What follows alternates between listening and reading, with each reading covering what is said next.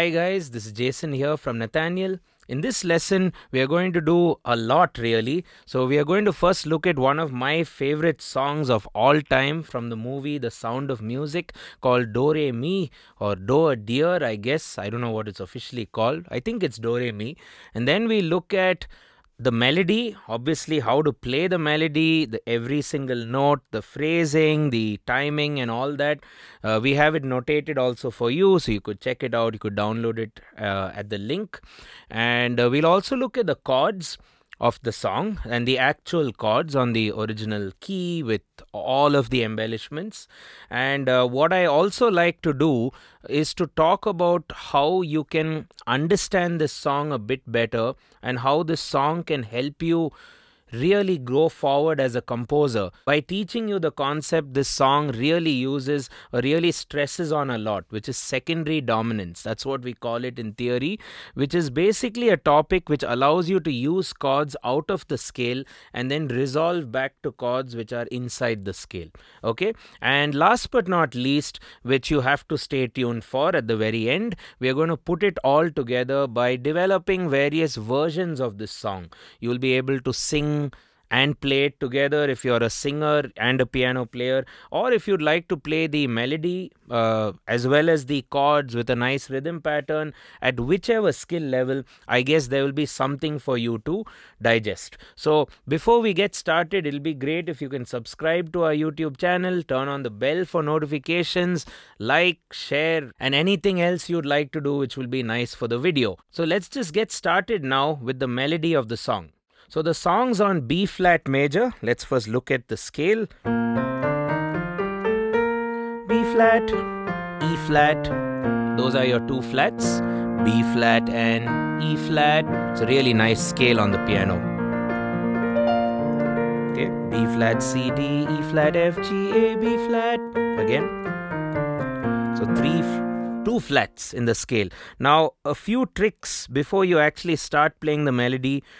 You could play B flat with your thumb, but generally we avoid the thumb, especially when playing melodies on the black note. So you could just use your index finger to kind of go before the thumb, which is always on C. C will be a nice spot for the thumb. And the index finger could go before the C to play B flat, and it can go above the C to play D. So you could just get acquainted with that sort of a drill. Something like that. And then of course you may also get used to the fingering of the B flat scale, which is generally we start on the index finger. Index, thumb, back to index. As I told you, it crosses, middle, cross, end on the ring. Okay, so that's pretty much it. So let's look at the melody. I'll play it to you line by line and then let's look at it. So first line, do a dear, a female deer. Okay, do a dear, a female deer. So you could go do a dear. Now do a dear, a female. You have to come back to B flat. So maybe either use your index finger to slide back, or you can even use your thumb. If you're okay with the thumb, you play with the thumb. So do a dear, a female deer. Okay, and then re. You need to cross your thumb over to the C. Re, a drop of golden sun. So I guess we'll just stick with this fingering. First three fingers and first three fingers for even the second line. So do a dear, a female deer, re, a drop of golden sun. One more time, let's do that together. Do a dear, a female deer, re, a drop of golden sun. Okay, and then moving forward, almost the same rhythm. Ta, ta, da, ta, da, ta, ta. So that's a dotted eighth note followed by a quaver, right? That's pretty much the structure. Tam, pa bum, pum, pum. So if you can get that rhythmic phrase or the motif into your head, you can really use it for pretty much the whole song. Okay, moving on. So what have we looked at so far? Do a dear, a female deer, re, a drop of golden sun. And now me, a name I call myself. Okay, again, very similar. It's just the pattern going up, and she sings it like that. Do is the first note of the scale as per, the Western solfege language. In India, do is the sa, or the first swara of the scale, or you can just call it the root, if you will. So you go do, a deer, a female deer. So the first word or the first note is do, or that solfege interval name, right? And of course it's spelled as DOE, which is actually a female deer. So it's a nice interplay on words. Really amazingly written song, and if you haven't already, make sure you watch the movie. It's a great musical, and just watching it, even without needing to learn it or transcribe it or any of that, just watching it is education. Watching and listening and digesting the music is education, So moving forward, do, we've done do, a deer, a female deer, ray, a drop of golden sun. Forget the left hand for now. I'm going to come to the left hand, so hang on, let's only look at the right hand. Moving on, me, which is the third note of B flat, which is D. Me, a name I call myself.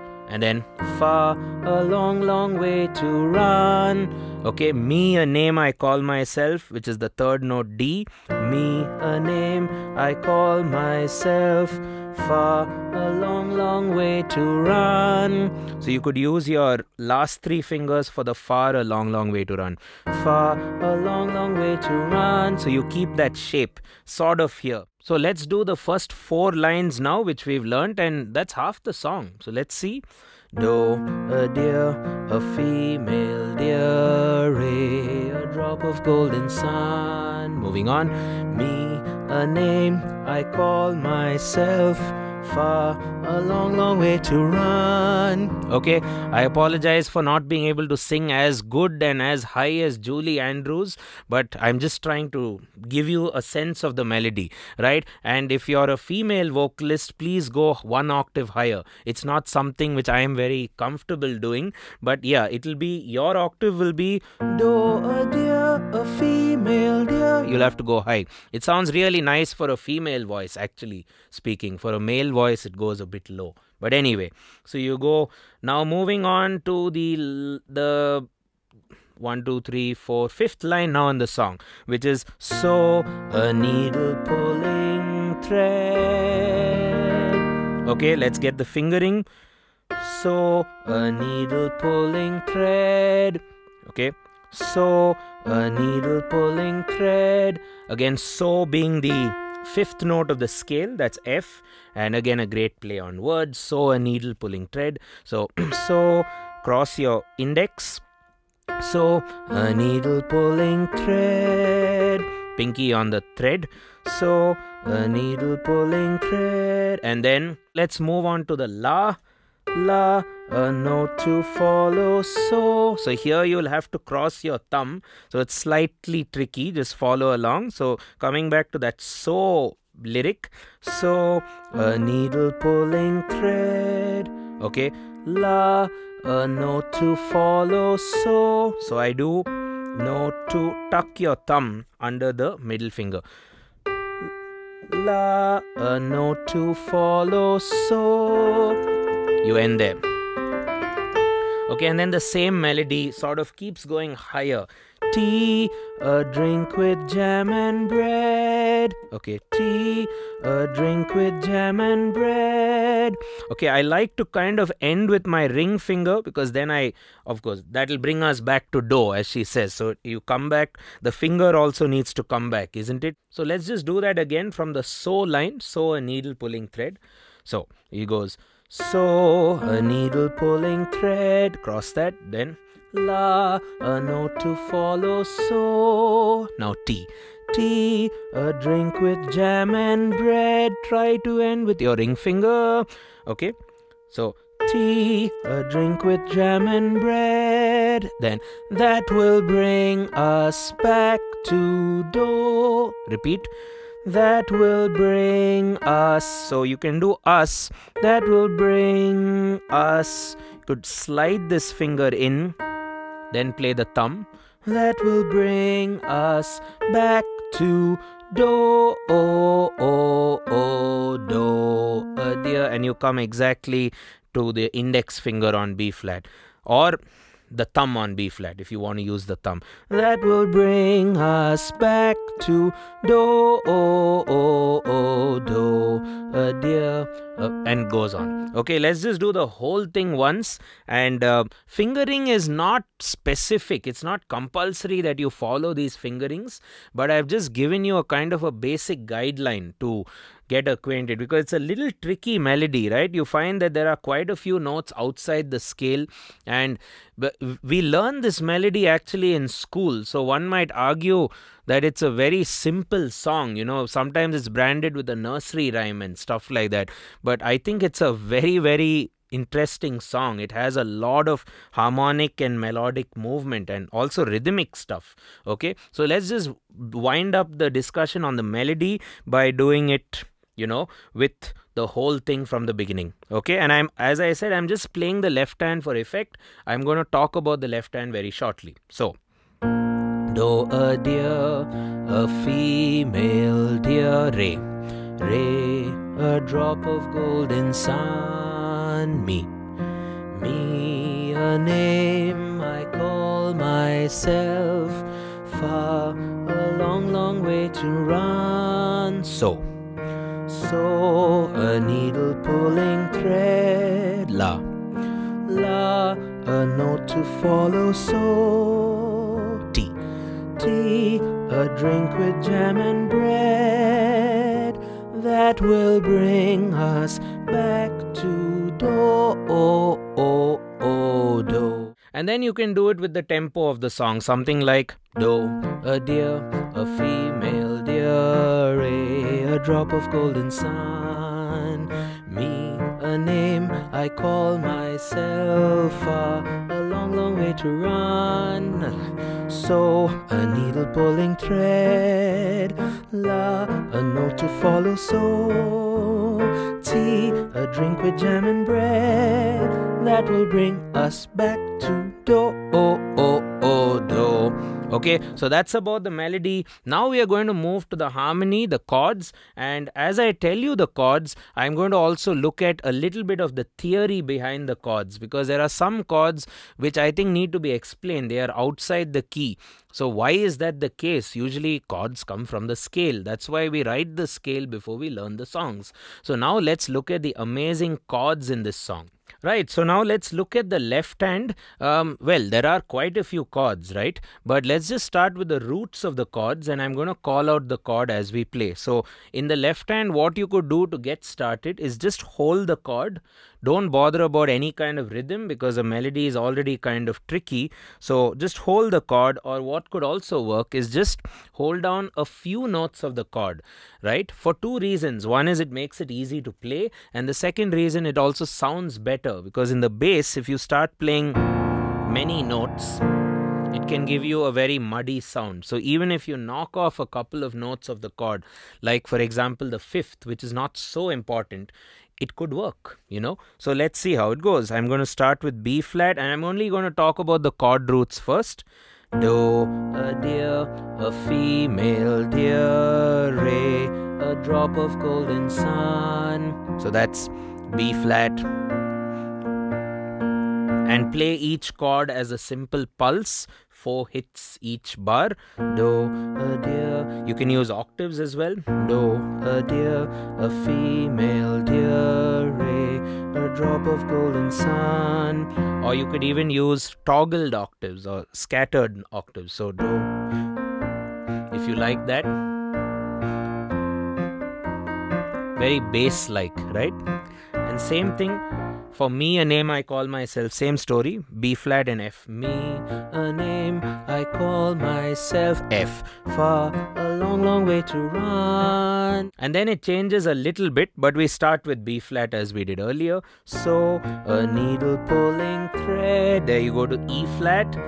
La, a note to, there you go to C at the La. La, a note to follow. So, you go to F there. Now D, D. A drink with jam and bread, to G, and then you can drop it to F if you want. that will bring us E flat back to do, o, o, o, o. So I would imagine the first 4 lines are rather easy, right? You just go B flat and F. It's the remaining 4 lines which are the challenge. So anyway, let's do the first 4 lines once more just to get a hang of it. Do, dear, B flat, F, and then back to B flat, F, and then you do so a needle pulling thread, that's E flat. Okay, then C with la, la, a note to follow, so that's F. Then you go T with D here, T, a drink with jam and bread. So I'll do that again, T, D, a drink with jam and bread, G, F, that will bring E flat us, F, back to do. Okay, do, do. So these are all root notes of the chords, right? You can also now play the actual chord. So B flat major, B flat D, F. So do, a deer, a female deer, re. Now this is how I am playing the F chord. I am playing it as an F7th. So instead of playing that whole triad which sounds a bit cluttered, I'm just making it easy for myself and just playing 2 notes, F and E flat. So let's do the 2 chords. Do, a deer, a female deer, a drop of golden sun. Okay, back. A name I call myself, F, far a long, long way through. This is how I'm playing F dominant 7. Do, do, F, E flat. Okay, moving forward, back to B flat. So, a needle pulling thread. You could play E flat with an inversion. So, a needle pulling thread. Okay, then that's La with the C7th, or you can just play a normal C major. La, a note to follow, so that's F major with an inversion. So let's do that again. So, a needle pulling thread, E flat with its inversion, then La, a note to follow, so F with an inversion, then D major, T, a drink with jam and bread. So it's sort of like root, inversion, then root position of C, inversion of F, then root position of D, inversion of G minor. Let's now do it from the so. Again, just to recap, B flat, so, a needle pulling thread, E flat with inversion, La, C or C7th, La, a note to follow, so that's F, then D, D, a drink with jam and bread, G minor. Then you can do B flat right after that, or you can ignore the B flat. Bread that will bring us E flat back to F major, B flat, do, do, do, do, dear. So those are your chords. So in conclusion, we've looked at the melody in the right hand and we've looked at 2 ways to accompany your harmony in the left hand. The first and the most simple way is to just take the roots of the chord, isolate the roots of the chord, and then figure out a rhythm pattern and think like how a bass player in a band would think, right? I think that's the most simplistic but yet groovy way to get started with your left hand. Some people try to play the entire chord, and then the problem is not only about playing the chord, it's about shifting from one to the other, which you may find a bit tricky. So if you're newer to the instrument and if you're still getting acquainted with the tune, just play simple bass notes in the left, and then you can graduate towards the full chords, or even stick with the root and octave kind of thing. It sounds quite good if you ask me. Sounds quite nice, right?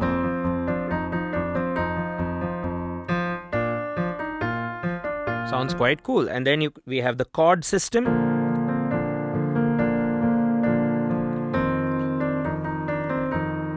Hold the chords with the pulse or just hold it. That's the chord thing. E flat, C, F with inversion, D, G minor, E flat, F, B flat. Right? So moving forward, we are going to analyze this song a bit closely, right? We are going to do that in the next part of this series. So if your intention is just to kind of play the melody, get the harmony going in the left hand, sing along, I hope this was good. Moving forward, we are going to really explore the song and see theoretically why it's such a masterpiece. Okay, so head over to the next part, and before you do, if you haven't already, don't forget to subscribe to our channel, hit that bell for notifications, and leave us a comment. That'll be great. And you can also download the notation and all my notes at the link in the description. That'll also be a great support to our YouTube channel. See you in the next one.